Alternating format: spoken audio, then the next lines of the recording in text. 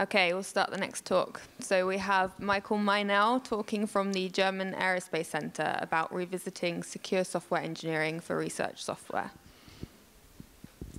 Thank you. Thank you for coming. After two kind of experienced talks, this is kind of more a non-experienced talk, but I'll come to this later. So it's about revisiting secure software engineering, and to get you up to speed, what I want to revisit is a position paper that some colleagues and me published at the 2018 ICSE workshop SEAT. It was the first workshop of that. It's like software engineering, secure software engineering from design or something like this. And yeah, we had this position and vision paper because there was a new DLR institute which we tried to collaborate with, and we just put up some ideas for data-driven automatic security, adaptation of software engineering methods to be more secure, stuff like this. And yeah, I reread this paper and I thought it would be time after 4 years to revisit, to see what actually happened from our visions. And yeah, that's why I'm here today. I'm from the German Aerospace Center, big research institute in Germany.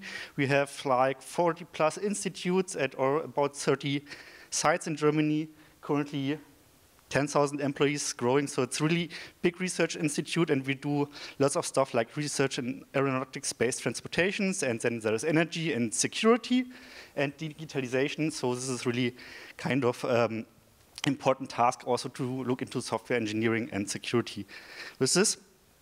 And I'm working in the group in the Institute for Software Technology. Some of you might know my colleagues like Stefan Druska, Carina Haupt, Tobias Schlauch, who presented here several times. And we do classical RSE work. So we have guidelines, software engineering guidelines for research software engineering. We provide tools and trainings, and we also do support and consulting.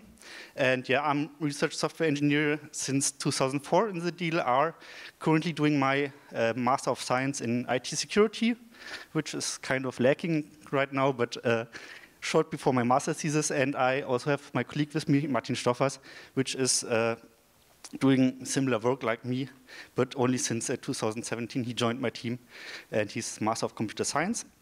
And now let's have a short look into what was inside the paper. So I really read it and thought, okay, lots of stuff which is written there is still relevant. So for example, scientists share their self-developed software.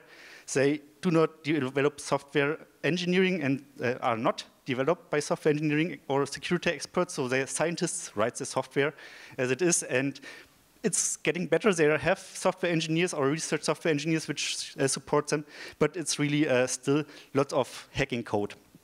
And yeah, afterwards the software is still shared or published, and they even provide web interfaces for their software and doesn't harden it at all. So they don't care about security. And yeah, we had this conclusion already 4 years ago and had some strategy how to cope this. And since then, I had lots of new insights, thanks to my master studies, and also thanks to new projects and collaborations. And the biggest problem I currently see is that there is no visible network for secure software engineering in RSE yet, and that's kind of my kickoff to maybe establish something like this. And the other thing is the collaboration with our newly founded DLR Institute for Data Sciences shifted the focus. So we're not collaborating so much anymore because they, 4 years ago they were just funded, and currently they're really doing their own strategies and developing their own plan. And that's why I wanted to revisit it. And the guiding questions for this talk are, first of all, how naive have we been? So what was our idea back then? Then the question, why did it not work out as expected? Then what was our ideas, what we wanted to do? And last but not least, of course, what's my view currently, or our view currently, how to do it better? So the first thing is, the paper condensed in one slide is like you have the development process, which is design, implementation, tests in the circle, and afterwards you have code ready. You can analyze this code, and evaluate the code. How secure is your software? And this is, I wanted to show with this gauge. You need some kind of, measurement to see how good the software is in terms of security. And after that, you can derive good practices. So you change something in the development process, you change something in your kind of coding, and then you can measure again and see how the changes affected the quality of the software. And afterwards, you can extract good practices for software developers, as we already have with our general software engineering guidelines. It was a very ambitious goal. So my idea was, for example, to have static and dynamic analysis based on intermediate language code and machine learning and matching some exploit code against some implementation code and stuff like this. And it's really ambitious, and it doesn't work out yet as expected. But I still believe in large parts, especially about the part of characterization of software. And I strongly believe that it's important to have an automatic measurement and fused measurement for software security, like we have, for example, for code complexity or something like this. So what did really work good? What did not work so good? So the Institute of Data Science did a lot of work in characterization, automatic characterization of program code. They evaluated different tools. They have some large studies done with public repositories and achieved a high degree of automation, but no common scoring yet. So this is the first thing. So they can automate the tools, they can put it in their development process chains, but afterwards you have a scoring for SASL, and you have scoring for the OWASP suite and so on and so forth, but you don't have a common code, common scoring yet. And the other thing is they didn't really concentrate on disruptive new methods. So they adapted old tools instead of developing new. This was a bit of a bummer for me, but it's okay. So it's like, I can understand low-hanging fruits are, of course, well suited if you want to get an institute up and starting. I hope that they are shifting towards more disruptive methods in the common time. So ideas are still good, I think, especially machine learning and looking at intermediate language code. But yeah, it's ambitious, and let's see what the future brings.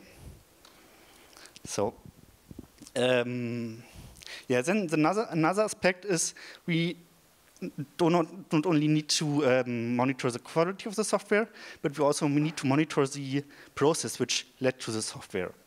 And this is something which is really getting some focus and speed, especially in our institute. We have a really good sustainable software engineering group. We have repository mining experts, and we are really looking forward looking into the process of developing software, how the process which was designed is actually adopted, and where there are problems. And this is something which I think is currently really a good thing. For example, we have a provenance model to collect and record software development processes and extract features from GitLab, GitHub projects, and stuff like this. So, but still there is also no metric or no possibility to identify diversions from the process that was designed in the project that was applied. But this is something I think in the next 2 or 3 years there will be some good solution for this. So, and now the question is, why did it not work out? So there are lots of new questions are to be answered. So for example, how to monitor the changes and differences in the software engineering process, and how should such a common security characteristic could look like. This needs to be answered. Then the scientific approach needs time. So it's like if you have a new idea, you implement it, you have to characterize it, you publish it, and then you can see how good was it working. And this round trip time is really, in science, it's rather long. It's not like you have every 2 weeks a new software version that you can evaluate, but you need really months and years to evaluate this. And after all, another thing I really learned from my studies, the problems are different than expected. It's not like that you so the requirement of secure software engineering in science is still not very well accepted. So the people think they wrote their software for 20 years, why should they change their mind, and why should they now start doing security in it? And this is also something you need to make aware the people that they need to do software engineering, especially if you really want to publish your software, you want to publish your data with your papers and stuff like this. Yeah. So how to do it better? So back to my picture from before. This is something I really believed back then. I partly still believe, but the first important thing is when you look at software engineering for secure software, you can't really go on have common good practices. Every software is different. Every software has a different problem interface and stuff like this. So you can't really have general good practice which works for everybody. So this is the first thing, and then closely attached to this is you need to really make aware the developers that security is in fact important, and security needs to be thought from the beginning. So this is secure by design. This is a term which is more and more going on in the scientific or in the software engineering community. And this needs to be aware for the developer, and they also need to understand what does it mean, what is a secure software engineering, and what is the problems I need to think before. And this is something like you need to provide some tools to do some threat analysis beforehand. They need to know where are the critical points in their software which they are developing. And you need also to provide tools for them to, for example, assess the threat modeling. And last but not least, you need a network. So you need people who are behind this and who support you with developing strategies to improve your secure software engineering. And that's why I'm here, to start this process, to have a discussion with other people how to go on with this problem. And this already concludes my talk. I'm happy for questions and feedback. And I also have contact notes if you want to reach out for me. Thank you. Thank you. We'll open the Slido again for the questions. Okay, we'll start at the top. Could you give examples of where security in software is important or essential, and what could happen if it's not considered? So my very classical example is credentials in GitHub. So if you search for research projects, you can find passwords, you can find public keys, you can find passes on servers and stuff like this. And this is something really which is a very low-hanging fruit, and it's also automated by GitHub. They clean it out, but it's not perfect. It's still there. This is one very obvious example. But other examples are the classical thing. You have a software to evaluate the data set. And you publish your data set, and scientists come to you, yeah, can I use your software? And you don't want to give out the code, so you wrap a small web application around it. And then you have a web application which is not secure, uses code which is not trimmed for security, and people can put in data into it from outside and try to manipulate your resources. And this is something which already happened and which is still happening. So these are just two examples, and I think the problem really comes from if you develop software, give it out or publish it, and then there are these problems, security problems.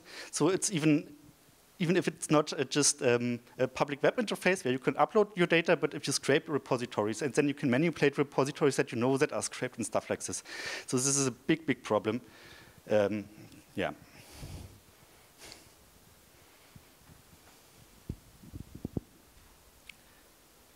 Okay, so the next one is, could you give some examples of resources for beginners to software security? Unfortunately, not really, and this is part of the problem.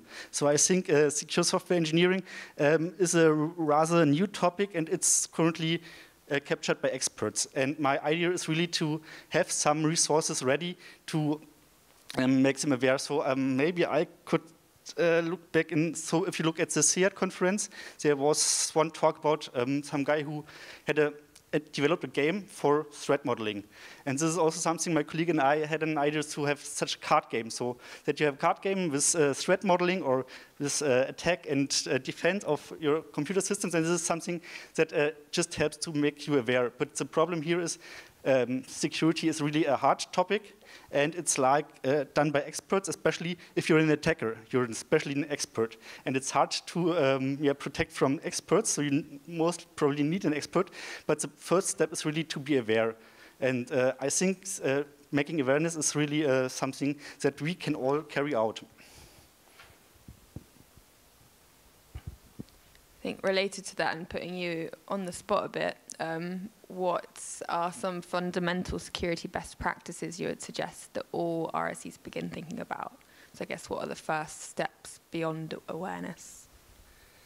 Yeah, most important, think of security from the beginning.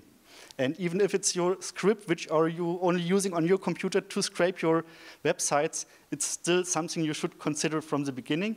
And and that's basically the only best practice I currently have, because the problems you could have with your software are so different, and there are so many mitigation tactics. For this is really the best practice, I would say, think of security from the beginning. And to do this, the easiest step in my eyes is to do threat modeling. Even if you're not an expert and you don't really need to have a complex threat model or a decision tree or whatever, just have some ideas about what could an attacker use, or how could an attacker use your software to attack your problem or your software. Thanks. So it says, how much security can you get for free from Git tooling? For example, GitHub automatically making pull requests to update dependencies. Lots of, but the problem is these tools are public. So all the attackers know these tools, and they don't focus on the problems that are captured by these tools. So you really, they are ahead of you. So it's important to have these tools, and it's important to not do obvious mistakes in software security. You should integrate them as much as possible, but you don't need to be sure that it makes your software safe. And this is a problem which is still arising. So the people say, okay, I have some security checks in my tool chain. My software is rather secure, but they just check the wrong places. So use it, but don't rely on it too much. We'll do one final question. Do you think there will be the need for RSSEs, so research software security engineers? A good question. I'm not sure, but I think that software engineers are able enough to do also security, especially if they started from the beginning. There are mistakes you can, as a normal software, as a research software engineer, you can already handle. And it's the more complex your software gets, the more focus you need to put on them. So you might need experts, but I think lots of research software engineers are already kind of experts because they are hobbyists doing security and stuff like this. So I think in most cases, normal research software engineers should be enough. Great, thank you. We're going to end 5 minutes early, so let's thank Michael again.